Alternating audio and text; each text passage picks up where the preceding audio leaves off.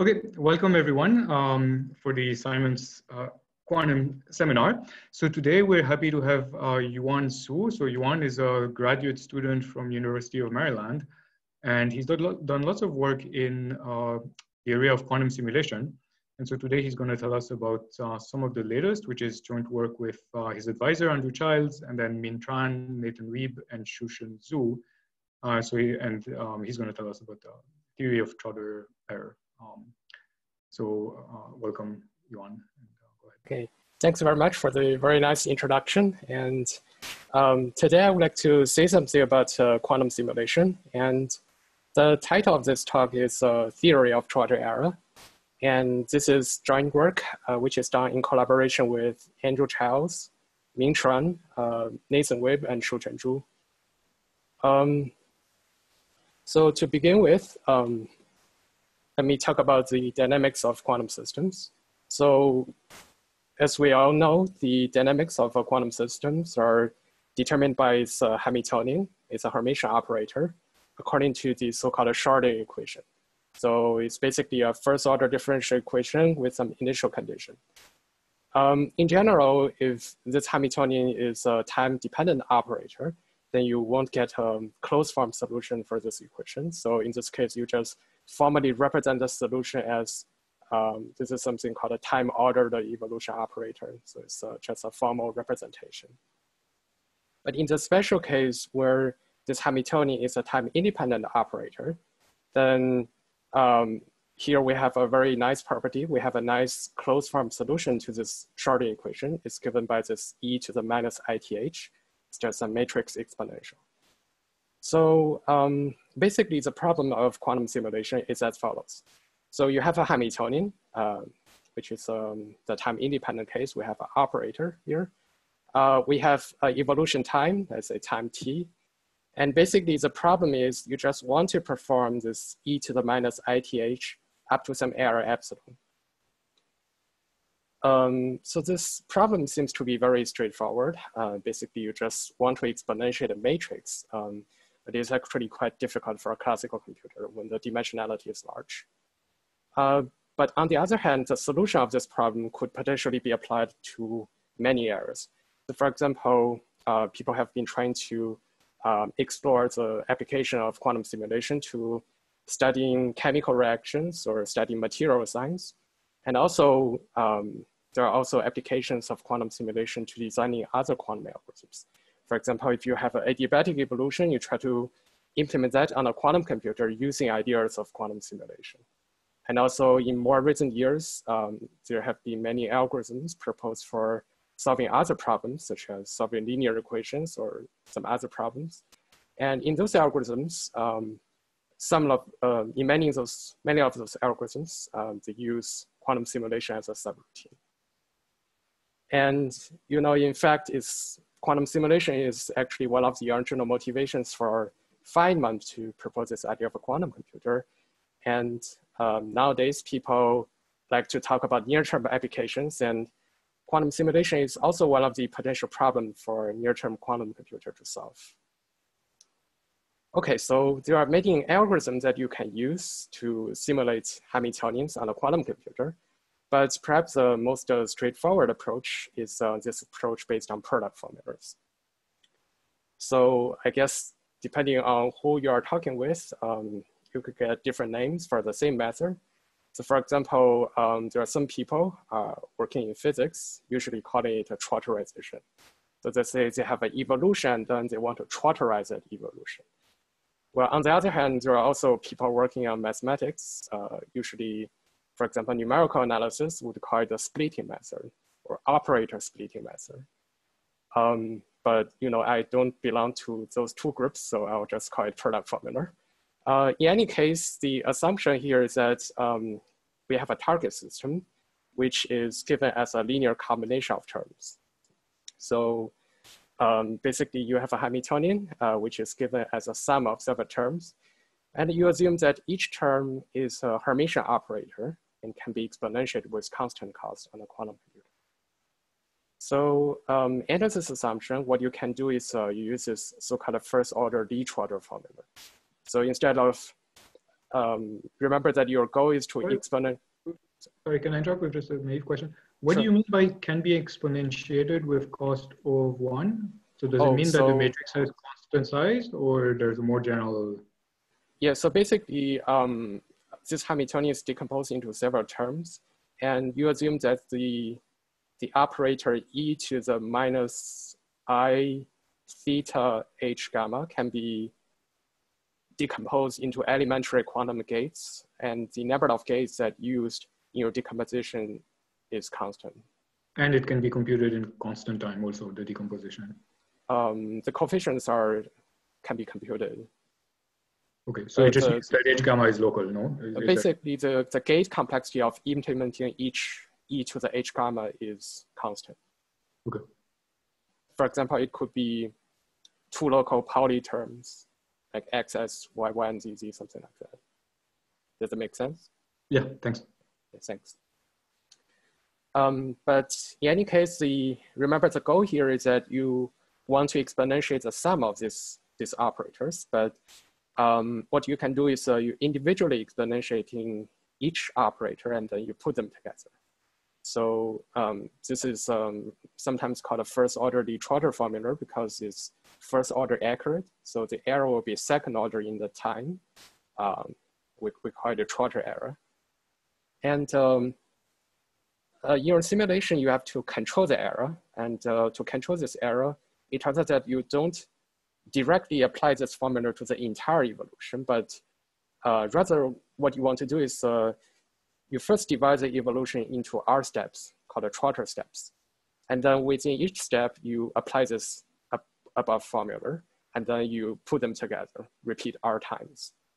So in order to control the error, what you can do is you choose this R to be very large, sufficiently large so that your total error be controlled below epsilon. So this will give you a product formula algorithm. You can analyze the gate complexity as the number of steps times the number of operators that you perform within each step. Okay, so this is a simplest formula that you can use. There are also some more complicated formulas that can help you achieve higher order accuracy. So for example, in general, you could have a piece order product formula. So I'm writing some expression like this. So in general, you could have multiple stages in the product formula. And then within each stage, you could have different orderings of the Hamiltonian terms. And this could help you achieve higher order accuracy. So this expression seems a little bit complicated, but I can give you a very simple example. So there's some well-known construction by Suzuki in 1992. So in his construction, he started with a second order formula.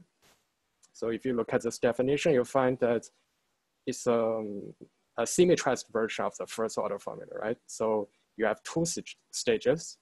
In the first stage, you order the term in the forward direction. And in the second stage, you order the term in the backward direction. So this satisfies the above general form. And then you can construct more higher order formulas based on this Suzuki S2K formula. Okay, so in any case, these are some very simple mathematical tools that you can use to simulate Hamiltonians on a quantum computer. I should mention that beyond this, this approach, there have been many other approaches developed in recent years for quantum simulation. So, here I have a picture which shows some of the other quantum simulation algorithms. It's a picture discovered by my co-author Ming. So if you look at this picture, you see that there's this algorithm based on truncating Taylor series. There's this other algorithm called cubitization. There are also some other algorithms, for example, this algorithm based on quantum walk and many, many other quantum simulation algorithms. So, product formula doesn't look very happy because this more recent quantum simulation algorithm have improved the asymptotic performance as a function of the evolution time and the accuracy over the basic product formula approach. So I guess maybe some people want to say, let's just forget about product formulas because we have this more advanced, fancier quantum simulation algorithms. But perhaps this is not the right thing to do because if you actually look at the empirical performance of this quantum simulation algorithms, actually in many cases, product formula can become the best one to use. So here I have a picture where I compared the gate complexity of different quantum simulation algorithms for simulating a one-dimensional Heisenberg model. So it's a nearest neighbor interactive system. And then I compared the gate complexity as a function of the system size. So you see from this picture that indeed, if you only care about the rigorous error analysis, then product formula doesn't perform really well. It has the largest gate complexity among all the quantum simulation algorithms. But on the other hand, if you throw in all the empirical data into this picture, there's a huge change. So now, really product formula has the least gate count among all the quantum simulation algorithms here. So there's a significant gap between what we can prove for the product formula and what's their actual performance. So, this is something that we need to try to further understand what is going on here. So beyond this reason, there have been many other reasons why we need to continue to study product formulas, although it has been somehow de-emphasized in recent theoretical studies of quantum simulation. So product formula is a very simple algorithm. It doesn't use any ancilla qubits to do that decomposition, which is perhaps more suitable for near-term quantum simulation. But on the other hand, as we just saw in that picture, product formulas can sometimes be very efficient, especially in the case where many terms of the Hamiltonian commute or nearly commute. So this is a unique feature that doesn't seem to hold for more general, more recent quantum simulation algorithms. Well, there are some additional features. So for example, product formula is a direct translation of the terms of the Hamiltonian into its corresponding exponential. So sometimes this kind of translation can preserve certain properties of the system. For example, if your system is nearest neighbor interacted, something like this, you have red, blue, red, blue, red, blue, something like this. Then correspondingly, you can try to construct the quantum circuits according to product formulas. And you have this picture. It also has some locality property. And sometimes this can help you to further speed up your simulation. Other applications, for example, in classical simulation of quantum systems, quantum Monte Carlo simulation, and also sometimes in areas beyond quantum computing. So basically, there are many aspects of product formulas that one can explore. But in this work, we would like to focus on the second point listed here. Namely, we want to understand how product formulas can exploit the commutativity of the Hamiltonian to speed up quantum simulation. Okay, so there are some previous work on trying to understanding this capability, and I guess I can tell you some of the previous attempts to understanding this capability. So there's something called a Baker-Campbell-Hausdorff expansion. So let's say, suppose we have a very special example where this Hamiltonian only contains two terms, like we only have A and B, two-term Hamiltonian. Then there's a representation of the Trotter error as something like this. So here you have the ideal evolution, it's e to the A plus B. But then you also have some error term. And this Baker-Campbell-Hausdorff expansion helps you represent the error as the exponent and represent it as an infinite series. Okay, so I guess I'm a little bit sloppy here because I didn't tell you about the convergence of this series, but for now, let's just ignore this issue and assume that this BCH expansion always holds. Then basically you can just represent this error as a nested commutator, infinite series. Okay, so there are several things that we can do about this BCH expansion. So for example, one thing that we can do is we can say, let's ignore all the higher order errors. Let's only look at focus on the lowest order error. Let's say this T square and commutator of B and A. And we try to understand the scaling of this term. Well, this approach is very intuitive because it tells you the commutation information of the Hamiltonian in the error analysis, but it's not very rigorous because it turns out that in many cases, those higher order error terms in this expansion actually dominate the error contribution. So if you only look at the lowest order error, sometimes you ignore the significant contribution from the higher order terms. So another thing that you can do is you say, let's try to derive some tail bounds. So for example, whenever you encounter this commutator of B and A, you always upper bound the norm of this by 2 times the norm of B times the norm of A. So from there, you try to derive some tail bounds. Well, this approach is very simple to calculate.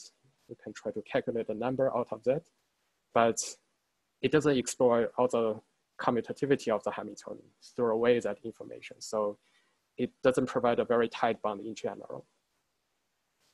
Another thing that you can do is you say for some concrete systems, let's try to directly calculate this infinite series.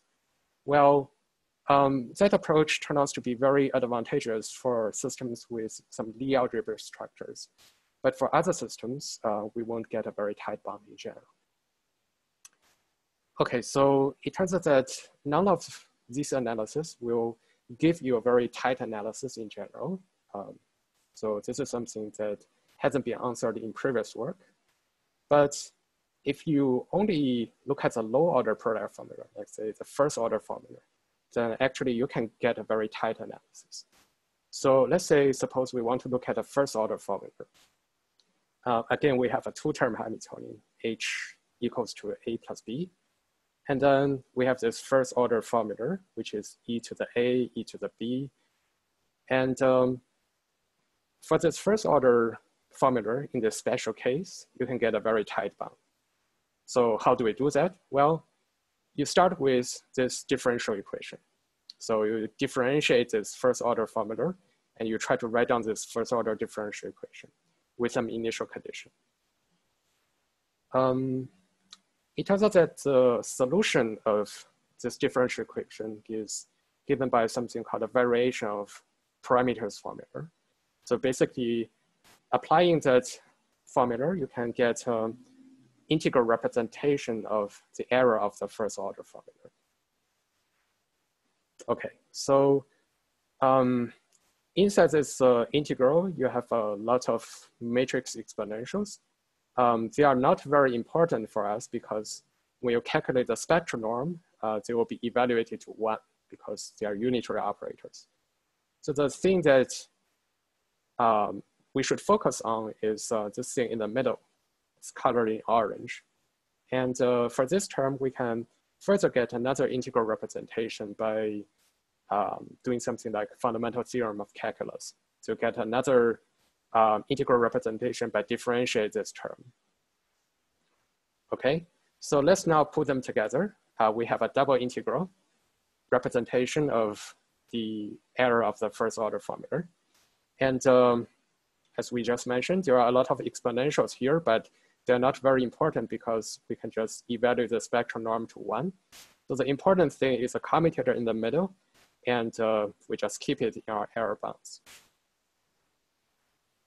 Okay, so these error bounds turn out to be pretty tight because if you compare this expression with the previous BCH formula, you see that it exactly matches the lowest order term of the BCH expansion. But now the idea is that we can rigorously prove this for the first order formula. Okay, so this is a special case, a 2-term Hamiltonian. Well, you can try to generalize this to a general Hamiltonian by bootstrapping this kind of analysis. And you can try to derive a similar error bounds for the second order formula. But unfortunately, before this work, there have been no generalizations to arbitrary higher order formulas using commutators of the Hamiltonian. Okay, so instead we derived the following results in our work called the Trotter error with commutator scaling. So let's say we have a product formula. Let's say we have a piece order product formula, and we try to simulate this Hamiltonian given as a sum of operators. Then I claim that the error of this product formula will scale like this, depending on this quantity called alpha computer. So what is alpha computer? Well, it's given as the sum of all the possible nested commutators of the Hamiltonian with key layers.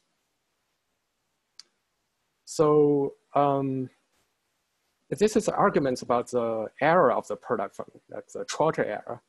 But you can directly translate that to an argument about the gate complexity. I won't show you how you do the translation, but it turns out that the resulting gate complexity will also depend on this quantity called alpha computer. So, this is a quantity that we need to try to compute if we want to compute the complexity of product formula. Well, obviously this expression is symmetric. So if you only care about the asymptotic scaling, then you don't have to worry about the ordering of the terms because all of them will give you the same alpha computer. But of course, if you care about the constant prefactor, then you have to choose your ordering carefully. This is a bound for the additive error for the real-time evolution. There are also some related bounds for multiplicative error and imaginary time evolution. And I didn't show you in this presentation. I guess in the following, I can probably present some of the applications of this main results to digital quantum simulation and quantum Monte Carlo simulation. But before that, maybe I can stop for a few minutes to see if there's any questions.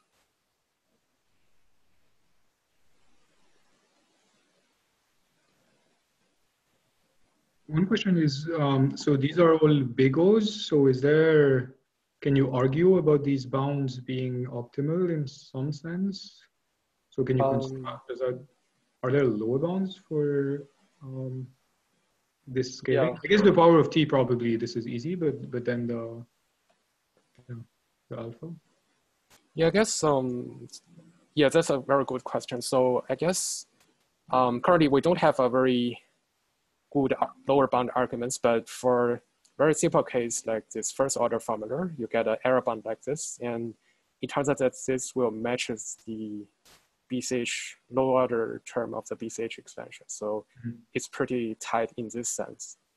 But for general, we don't have a good lower bound argument for this. So I have a question, which is you said that before for the high order commutator bound, it was not in the literature. I think maybe there are, but in the standard applied math numerical analysis literature, usually the commutator bound is not like the end product. The end product is further to bound the commutator that applies to the solutions by some high order derivative norms of the solution. So it's not written in that way, but I think there are some works along that. I see. Yeah, thanks for the comments. Yeah.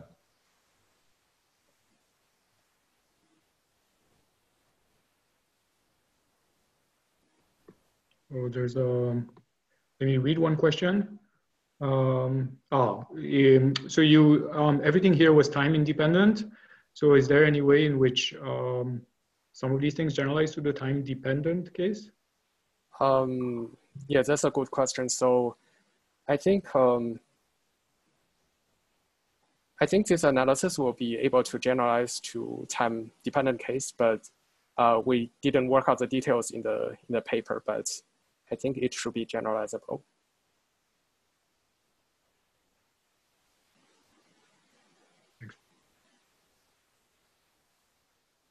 Here's another question along the lines of a previous question, which remarked that the bounds have been worked out for the end product. I imagine you'll also go ahead and show some of your explicit speedups for some of the specialized Hamiltonians. But I was wondering if there's a greater pattern that you can see to them, like what are ingredients for Hamiltonians such that you will be able to do much better than these bounds? And how in general can you foretell how well a Hamiltonian might do? I see. So I guess perhaps a general model that we considered as applications of this result is the so-called the K-local Hamiltonian. So your Hamiltonian is written as a sum of several terms, and each term acts on a constant number of qubits. And I think this model is a very general model that includes many more specific concrete systems. And we are able to show there's a speed up using product formulas for simulating k-local Hamiltonians. And I don't know, I guess probably this could give some intuitions on the kind of ideas going on behind this speed up.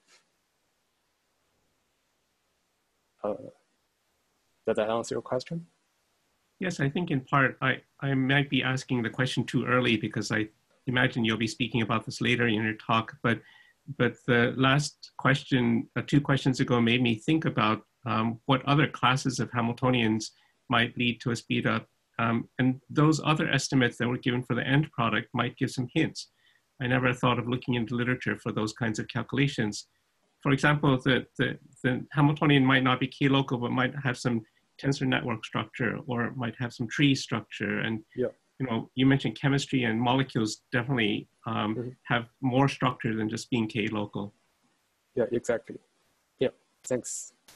I think that will be a very interesting question to explore for future work. Try to apply some of the analysis here to understand the performance of product formulas for simulating other systems. Okay, so I guess maybe I'll continue. I'll talk about some applications that we found in our work to digital quantum simulation and quantum Monte Carlo simulation. Okay, so my first example is a simulation of nearest neighbor lattice system. So I guess in the simplest case, we have this 1D nearest neighbor system. Let's say we have a Hamiltonian, which is decomposed as n-1 terms or n terms, and we only have nearest neighbor interactions. This kind of systems are able to model many important physical systems in condensed matter physics, in nuclear physics, and quantum field theory. And it has been studied in different contexts by previous work. So for example, there's a previous work by Jordan, Lee, and Presque studying this kind of system in the context of quantum field theory simulation.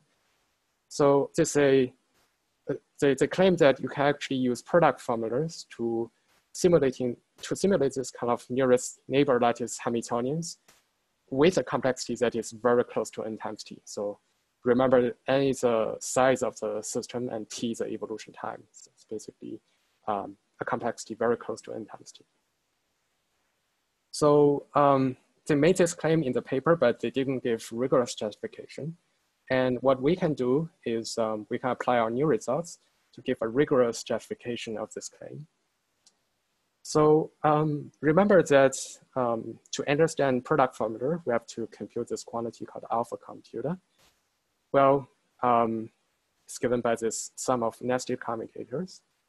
What we can do is we can start with the innermost layer of this operator. We start with this H gamma 1. For this operator, you have n-1 choices or n choices. It can be arbitrary Hamiltonian term. But after fixing one term in this Hamiltonian, and we ask how many number of terms don't commute with this one, well, there are only constant number of them because we are looking at the nearest neighbor system, maybe at most 2. And we can ask the same question for the third operator. So we say, how many number of terms don't commute the innermost 2 operators? Well, there are also constant number of them. So we can apply these arguments to all the operators in this expression. And as long as the order of the product formula is constant, we can always have constant number of choices here. And there are only n dependence for the innermost layer operator. So overall, this alpha computer is bounded by this O of n. It has a linear scaling in terms of the system size.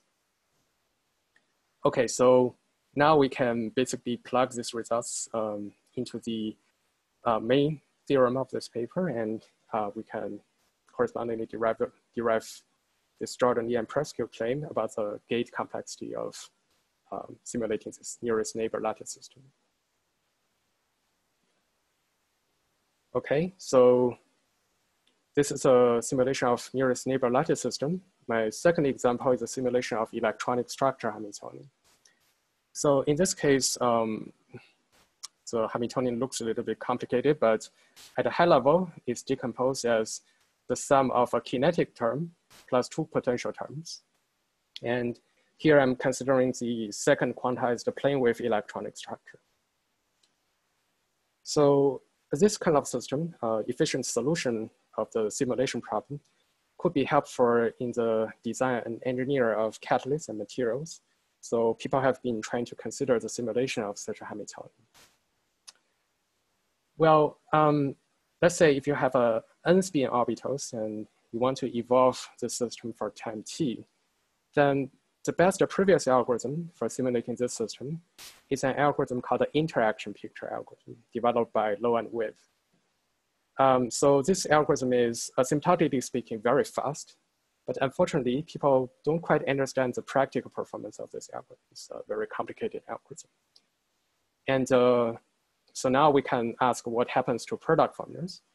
Well, if we want to analyze the product formulas, remember that we have to exponentiate each term from the Hamiltonian. Well, for the potential terms written down here, that's not very difficult because these are the so-called number operators. They all commute with each other. So you can directly exponentiate those terms. But for the kinetic terms, there's some issue here because in general, like this second quantized operators won't commute with each other. But there's a trick that you can use here because although we are summing two indices, J and K here, the coefficients will only depend on the difference of K and J, right? So you have K minus J here, whereas you are summing over two indices. So basically, your coefficients matrix is a translation invariant matrix. And in terms of that, it can be diagonalized by a Fourier transform. In this case, we're using the fermionic Fourier transform. So basically, if you apply this fermionic Fourier transform, you can diagonalize the kinetic term into this diagonalized form. You can implement using product form. Okay, so now the question is, what will be the gate complexity of this algorithm? Well, again, let's try to turn to this alpha computer. Well, by using some standard rules of second quantized operators, commutation relations, we can estimate the size of this alpha computer to be n to the p+1. And if you further plug these results into the main theorem, and you get the gate complexity of the product formula algorithm, which is like n squared times t, very close to that, nearly matching the interaction picture algorithm. So in the special case of second order formula, this confirms a recent numerical study by some of the people from Google's group and other groups. Okay, so this is the second example. The third example we've been looking at is this example of simulating k-local Hamiltonians. So in this case, you have Hamiltonian given as the sum of operators, and each operator only acts on k qubits, so k is constant. So this kind of systems appears in the study of many areas of physics, and the best previous algorithm to simulating this kind of k-local Hamiltonian is an algorithm called a qubitization algorithm developed by Low and Chuang. So basically, if you apply this qubitization algorithm, you find that the gate complexity of the simulation will depend on this quantity called the one norm of the Hamiltonian. I won't be able to explain why we have this dependence, but basically we have to go through all the terms in the Hamiltonian. And for that, you have a complexity dependence that depends on the sum of the size of those terms. So we have this one norm dependence of the Hamiltonian. Well, again, a question that we can ask is what happens to product formulas? Well, again, we have to look at this quantity called the alpha computer. It's given by this nested commutators. And if you use some locality property to simplify this nested commutator, you get this expression. So this is a one norm. We have already seen that. But we have this new quantity, this 3 vertical line norm. I'll call it the induced one norm. So this induced one norm is defined as this quantity where you fix one index, let's say L, that's the Lth index, and you are summing over all the remaining indices. So this is something we define as induced one norm.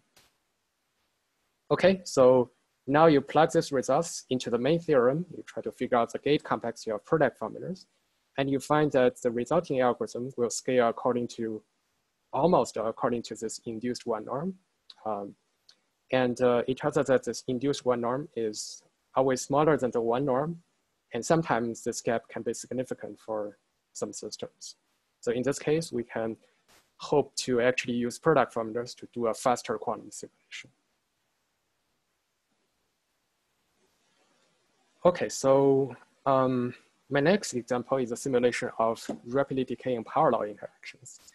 So you have a Hamiltonian given as a sum of several terms, and you assume that the size of those terms will decay according to some power law. Let's say 1 over the distance to the power of alpha. So examples of such systems include the dipole-dipole interactions and van der Waals interactions. And there are also some previous studies of simulating such a system. For example, the best previous algorithm for simulating this kind of power law Hamiltonian is an algorithm inspired by Lieb-Robinson bounds. So there are some localities that you can use to simulate this kind of system. So again, the question is, what can we say about product formulas? Well, since we have some locality here, like the interaction strength of this Hamiltonian decays really very fast, we can actually do something clever. So we can first do a truncation of this Hamiltonian. We throw away all the terms with very little size. And it turns out that if we choose a cutoff to be something like this, then it will be very good for the power law Hamiltonian.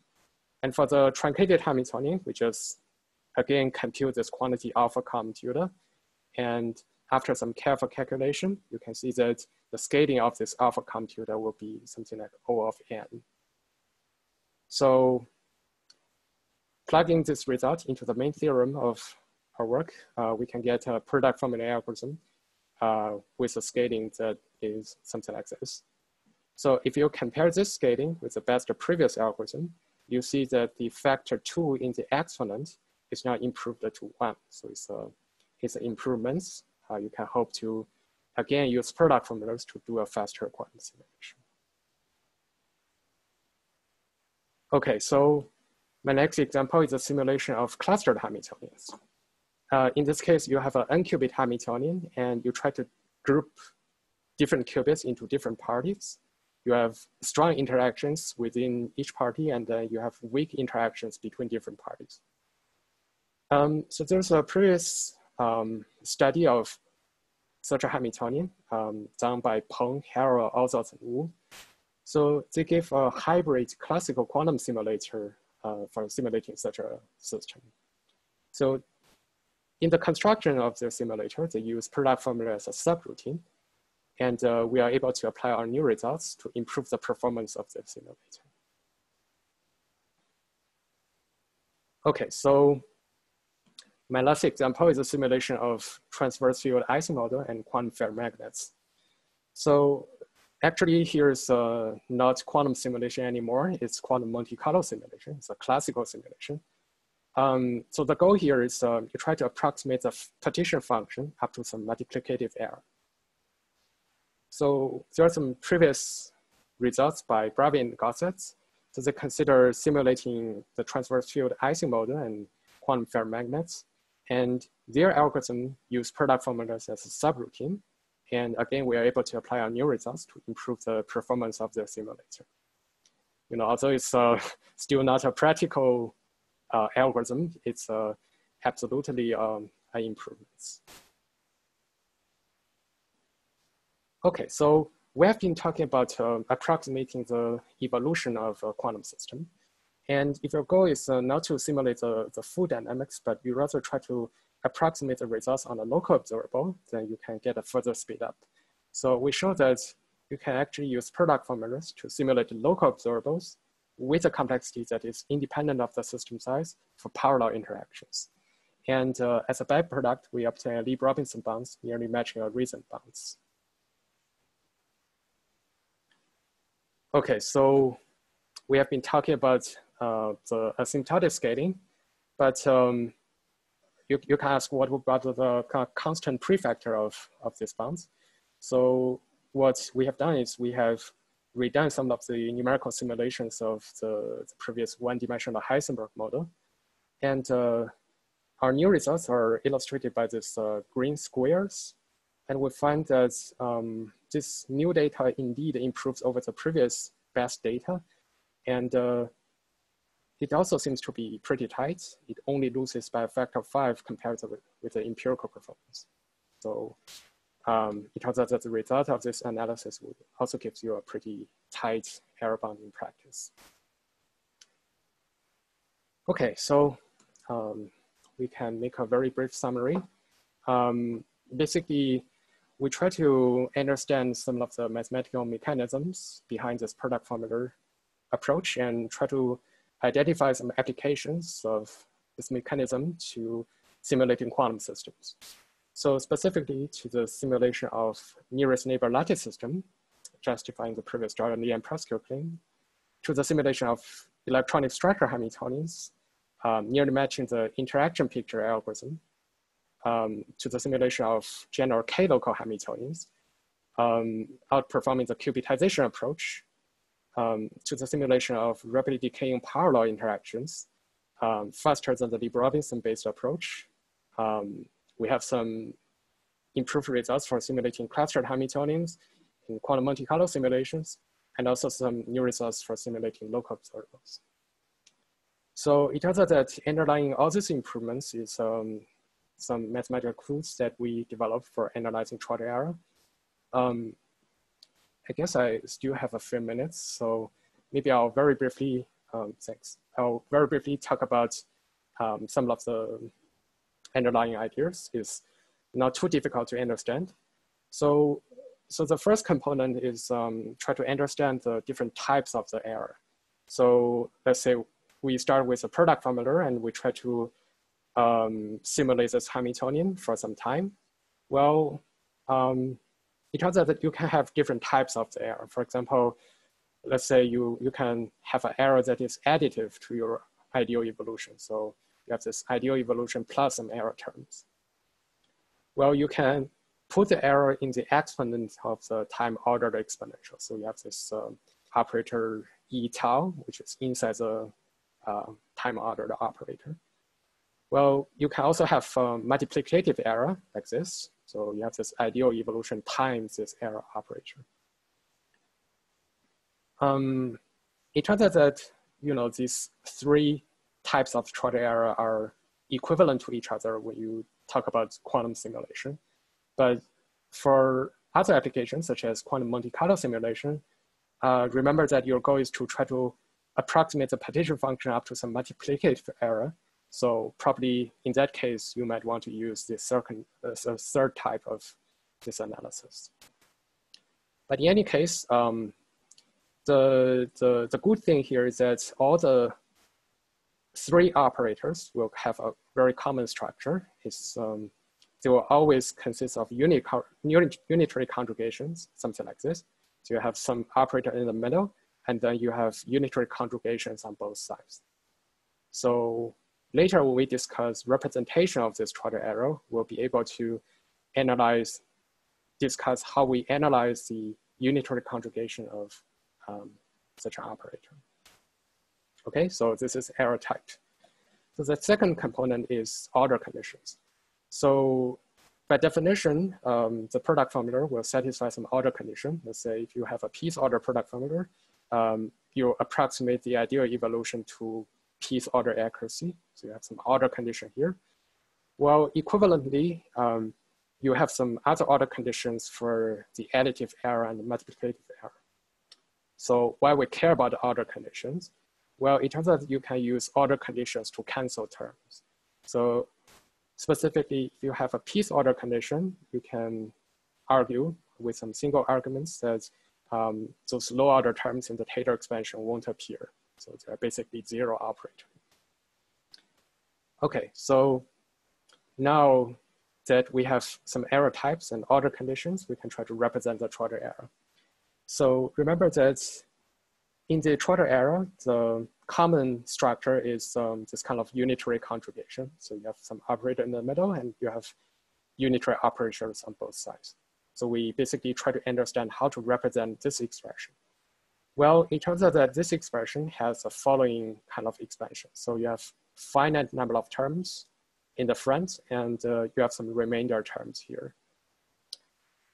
Those terms in the front, they are time independent operators. So basically you can apply order conditions to cancel those terms. So they won't appear in your final representation. Well, for the remainder terms, what you can do is you derive the following representation. So there are a lot of exponentials inside this representation, but they are not very important because their spectral norm is 1. So you can just ignore them. And the important thing is a middle thing where you have a nested commutator. And that is thing that will be preserved in the final error bound, which will give you a commutator bound in general, which seems to be kept very tight.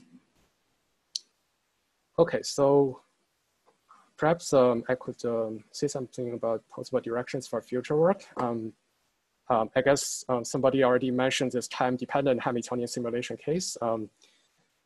This problem could have additional applications, for example, in developing quantum control schemes, describing quantum chemical reactions, and implementing adiabatic evolutions. And of course, the problem becomes more complicated to solve, and it'll be interesting to try to understand whether the analysis could be applicable. And recently, there have been many generalized product formulas developed. For example, there are constructions based on divide and conquer idea, based on randomized construction and linear combination of unitary construction. And it'll be interesting to try to understand if the performance of these generalized product formulas could be improved using this analysis. We have been talking about error analysis, but of course, if we want to use them on a quantum computer, we have to discuss circuit implementation. So for some concrete systems, it would be interesting to try to come up with some optimized circuit implementation, for example, in quantum chemistry. We have just derived some bounds and we numerically implement that for 2 systems, the nearest neighbor systems and parallel systems. And as the system becomes more complicated and as you choose a more complicated product formula, the computation of those bounds won't be very fast, and it'll be interesting to derive some fast numerical procedures to compute those bounds so that you can get an accurate estimation of the gate complexity. Well, you can consider different cost metric. So for example, there's some recent work on the so-called sub-circuit model. So instead of assuming constant cost for each elementary exponential, you can assume that the cost of performing each elementary exponential will depend on the duration, the time duration. For example, if you want to rotate theta angle, then the cost will depend on how large you rotate that term. So probably you can get some improvements by switching to this sub-circuits model, and perhaps it's more realistic. And we've been talking about simulating the dynamics, and if you have some further information about the initial state, let's say if you start with a simple low energy initial state, then hopefully you can further speed up your simulation by taking advantage of that information. More practical issues such as noise, probably you could study the simulation in the presence of noise, and there could be also other applications in other areas. And with that, we have a happy ending of the story, and thanks for listening.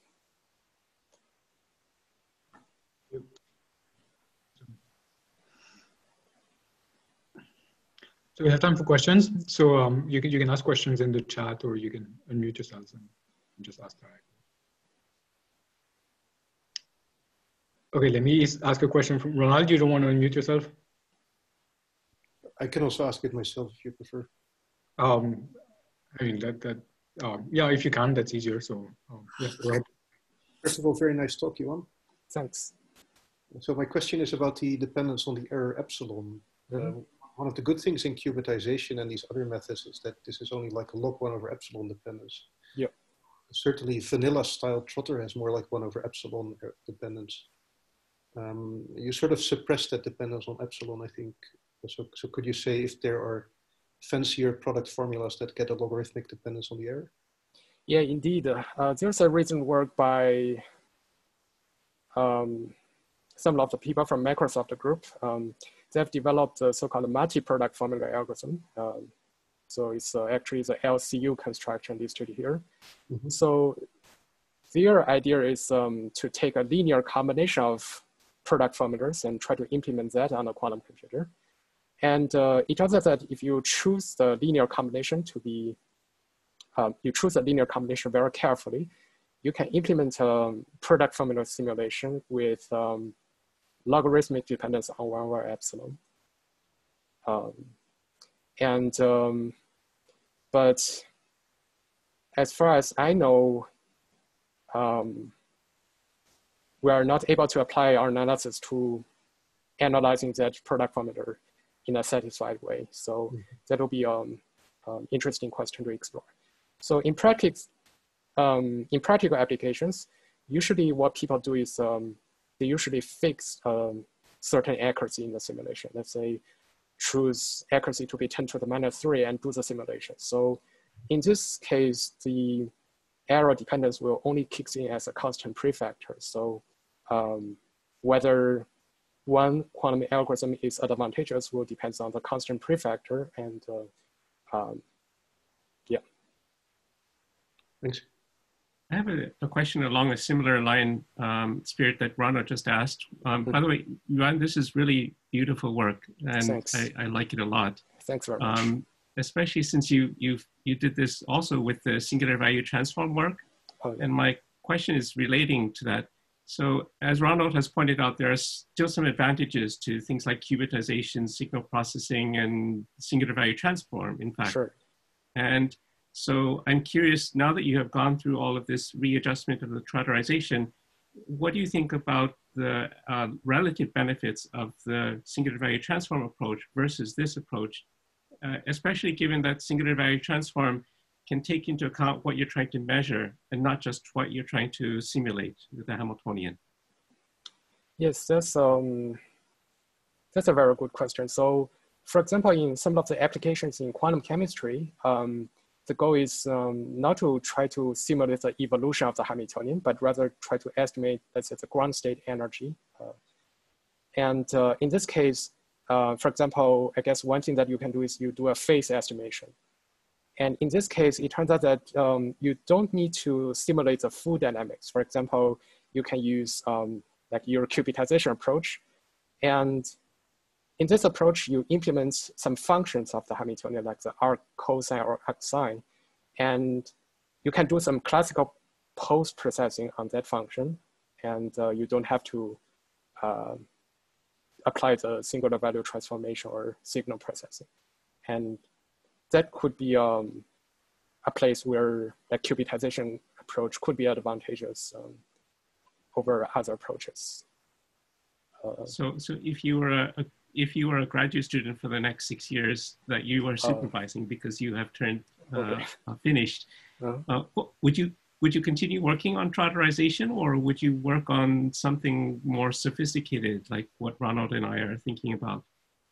Well, I'm happy to work on both directions, but I guess the point is if we want to care about the practical applications of quantum simulation, then we always have to choose the fastest quantum simulation algorithm. And so I guess I have a previous picture here. So here we have some results for simulating the one-dimensional Heisenberg model, and we compare the gate complexity. And for this system, there are a lot of locality properties that you can use. So it seems that product formula is the best one. But maybe for some other systems, perhaps other approaches would be the best one. And also if you to change what you're measuring at the end. Yeah, exactly. So I guess my personal opinion is that there's like no universal way of identifying like the best quantum simulation algorithm. It will largely depends on the system that you are simulating. Great, thank you. Thanks. Can I ask another question about this picture? Sure. Okay. Go ahead. I know Lynn has been waiting to ask a question for. Oh, go ahead. Go ahead. Can I? Okay, thanks. Yes, so it's about this picture that's on the slide right now. So it seems that not only is the empirical performance of the product formula sort of down, which because this is a log scale means constant vector improvement, like a much better big O, but also the slope seems to be better. Is that right? Yes. So so here's the general form of this kind of nearest neighbor interaction system. And it turns out that the product formula, as we are able to show, has this kind of complexity, which is very close to n times t. And if you just naively use a cubitization approach, you will have something like n squared times t, I think. So that n squared times t will be larger than this n times t if you choose appropriate product formula. So that probably explains why the slope of the product formula will be smaller than the other approaches. So there's an algorithm developed by Harold Hastings, Kotaro, and Lowe. They apply this Lee-Robinson-based approach. And they can combine that approach with cubitization to get a nearly optimal simulation. So that can also help. That probably gives them a terrible constant in the big O, or not? Not necessarily terrible, but my personal takeaway is that the product formula is still advantageous for simulating this system. Okay, thanks. Thanks. So I have two questions. First of all, thanks for the very nice talk. Thanks. And for the first one follows the previous line of questions, which is related to quantum signal processing and the quantum singular value transformation, another beautiful work that you did. And well, for the quantum signal processing, everything, the circuit is very good. The only troublemaker is really the block encoding, right? Yeah. So do you think there are matrices that are inherently much easier to construct the block encoding, but much trickier to do the trotterization? Oh, this is a very good question. So, well, I guess a very common way to construct block encoding is to use this linear combination of unitary formalism. And it turns out that in many systems in quantum chemistry, you can get lower gate complexity than the product formula. So usually if you naively implement product formula, your complexity will at least depend on the system size of your Hamiltonian. But if you construct this linear combination formalism, let's say the prepare and select circuits, it won't directly scale with the system size. It depends on, for example, if you're simulating chemistry system, it depends on the number of spin orbitals in your system. So basically you have a better scaling if you use this kind of linear combination of unitaries approach, or block encoding approach. Does that make sense? Yeah. So the second question is related to your outlook, which you said that you want a fast numerical methods for computing the error bounds. Can you be a little bit more specific? Which is I mean, usually you don't directly compute these bounds. It is for a posteriori error justification and also dynamic change of the step size or something like that? Yeah, I guess a typical way is you can do some empirical estimation. So yeah, usually you do delta t over 2. You do some other constant. I mean, yeah, there's an order. I mean, like the Melny device, that would be the standard thing. But here it seems to be pretty keen at computing exactly these bounds. Can I know why? Yes. So as I just mentioned, a typical way is you can try to compute that for small systems like 7-qubit system, 8 qubits, and you can try to extrapolate the data to much larger sizes, and you believe that will be the the performance of product formulas. And but I don't know, I guess maybe in other applications where we really care about the accuracy, perhaps it will be interesting to try to derive some rigorous error bounds and try to guarantee that indeed your results after the simulation is achieving this accuracy in a rigorous way. Okay, thanks. Yeah.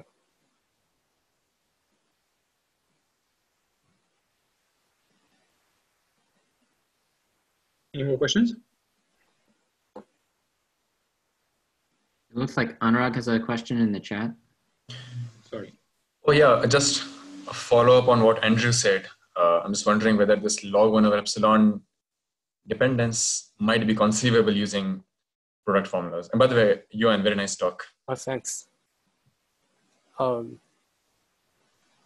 you repeat your question?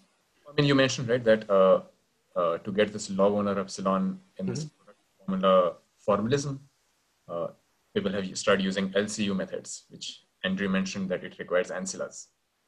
So is it possible that you might be able to achieve log 1 over epsilon dependence using non-ancilla based methods? Yeah, I don't know. Maybe for some special systems, you can achieve. Okay, I guess in the extreme case where all the terms commute with each other, you don't have any error. So that error dependence is not there. But my impression is that for general systems, you will always have the polynomial dependence on 1 over epsilon. And maybe there's some lower bound arguments for that, but I am not sure about that.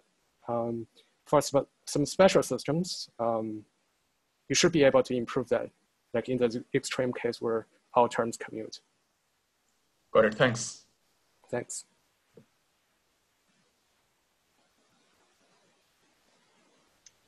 Any more questions?